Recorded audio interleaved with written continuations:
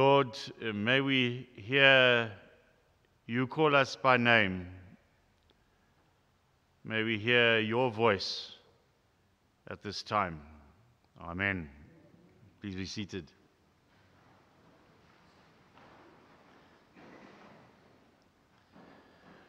So we have this random, it seems, teaching about sheep and shepherds from Jesus. And I just want to remind you, the sixth word of that gospel reading was, "Very truly, I tell you, Pharisees." We must realize he was talking directly to the Pharisees. And perhaps we need to ask ourselves why. Some people think that chapter 9 and chapter 10 of John's Gospel should not have been separated into separate chapters. Because chapter 9 is about the healing of the blind man. One of the miracles John puts into his gospel in order to point towards this Jesus who gives life, and life in its fullness. In fact, John's gospel, as you probably know, ends with these words, "I have come that you may have life in his name." So Jesus heals this blind man, and the reaction of the Pharisees reveals the actions of what Jesus then describes as thieves and robbers.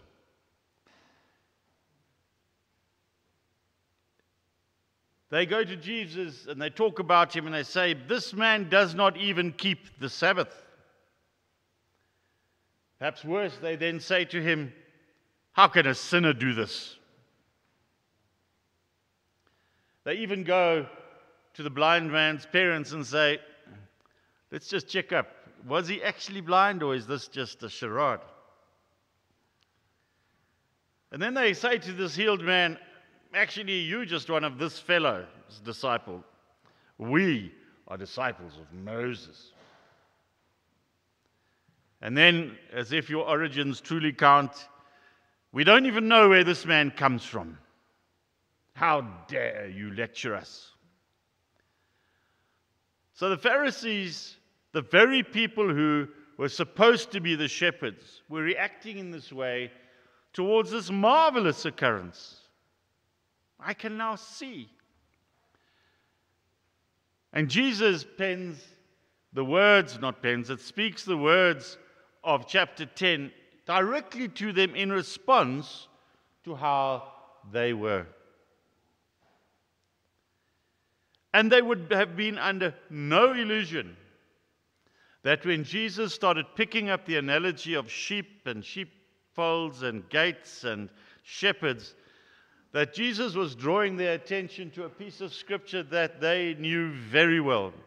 And that is our Old Testament reading for today, Ezekiel chapter 34, where it is prophesied in some detail how the shepherds at that time are failing, and that God will become their shepherd.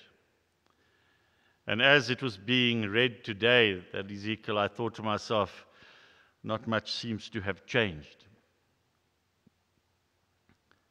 And it's interesting also to me that he uses the word thieves and robbers, the distinction between those who simply pilfer and take and robbers who use violence.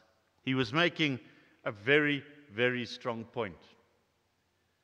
And Jesus says to him, "This is who you are, but I am the shepherd." And then he uses that phrase that we truly love, where he says, "I have come to have that they may have life and have it in all its fullness." And the various translations of the Bible express that slightly differently. I have come to have life and have it in all its abundance. And we like that verse, but I wonder if you've truly ever really thought about what it means. We can interpret it in many ways.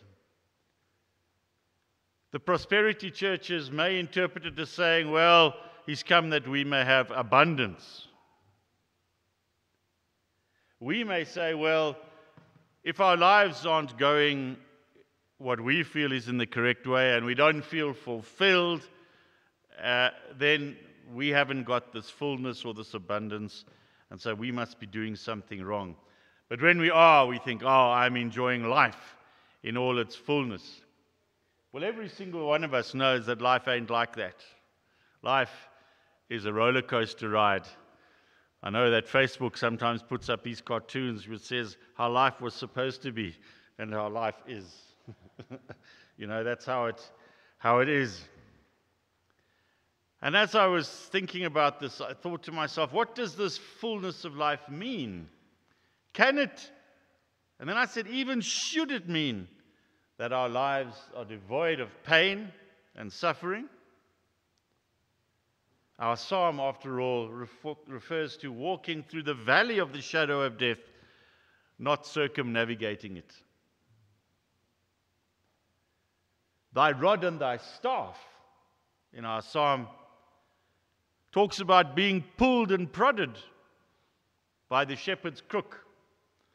Perhaps some of the clergy need to remember that when the bishop has to wield that rod and staff. Being pulled in the right direction, somehow comforting always, but never always totally comfortable. Comforting and comfortable. But what struck me for the first time more loudly than ever was how Jesus emphasizes the voice. Now, I don't know about you, when you go shopping with your loved ones, I get separated from Sharon frequently. In fact, every time. Why is not important, because she's not here to defend herself. But when I want to find out where she is, knowing that she is somewhere in Woolies, I just go, ooh. And she appears, because she knows that sound means I'm there. We have this sound, and I suppose some people may look at them and say, well, that's a bit odd, but most people don't even hear it. Our voices, our particular tones are recognized, aren't they? They are recognized. So let me tell you a story that happened to a man who eventually became a bishop. He was a small child living in a village near, I think it was Kolocha. It might have been no, but I'm choosing the one that I can pronounce. It was a ring of round rondavel huts, and at the top, a square house where the head of the household lived. And all of these huts around in this ring were for gogos and aunties and children and visitors and uncles, etc. And in between, as you can probably visualize, there was a clearing, smooth clearing, well trod by feet, no vegetation, and a fire in the middle. And on the side, slightly set back, were the ablutions of this household. And as the night began to take its hold, the light would go and the paraffin lamps in the huts would slowly, one by one, be extinguished until, if it was a moonless night, there would be pitch darkness. And then he said the children would become scared, because if they wanted to go to the loo, they had to go out into the darkness.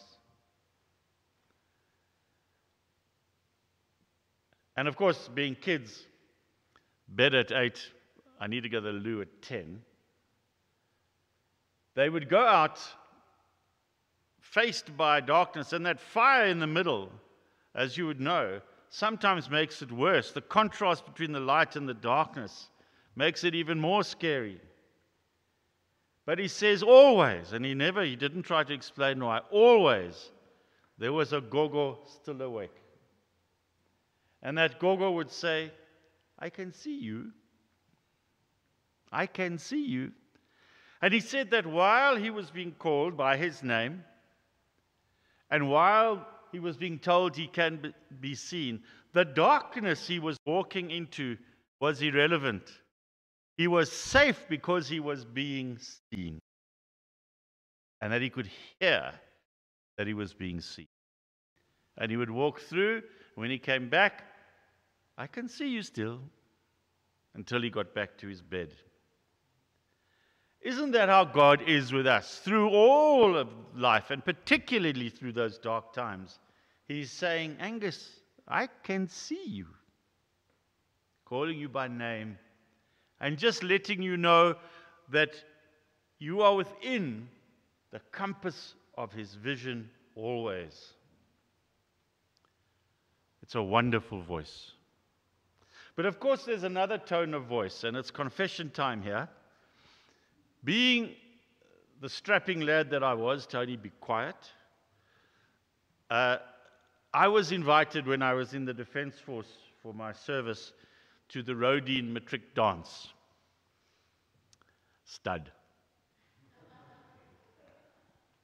And during that dance, my partner, her name was Alison, persuaded me against my better judgment to try and breach the perimeter for a romantic talk, a romantic walk.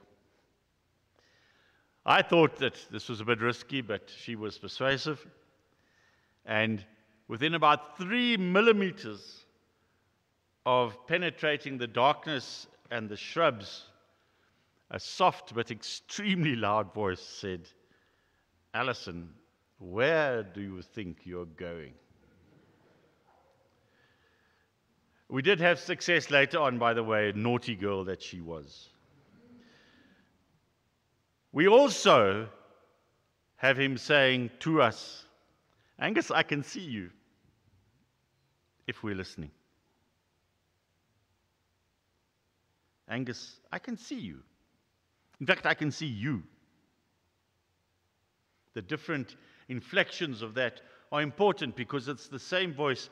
And it's funny how at the time when we are being disobedient, it's a little bit worrying and makes us feel awkward. But that's not meaning that it's not comforting.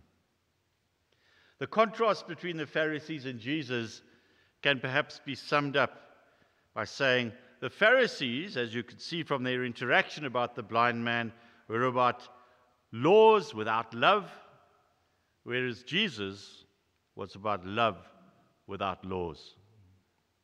And if you love properly, you do not need the laws, as is taught throughout the New Testament. That shepherd, either with crook or rod or staff or voice, calls the flock through the door when protection is needed and closes in on them. And that reading from Acts is not, I don't think, intended to be a picture about how we should all be today. It's a snapshot, a photograph of how they were living at that time, new, fresh, and some of them had even experienced the voice in flesh. And there they were, they'd been called together. Notice that they're not meeting secretly in the upper room anymore. They're meeting in the temple courts, 3,000 of them at a time, hearing that voice. It really is about that voice. I read somewhere, and I'm not sure where, that Handel's water music, and I'm sure that you can start to hear the tune playing in your mind, had a fascinating construction.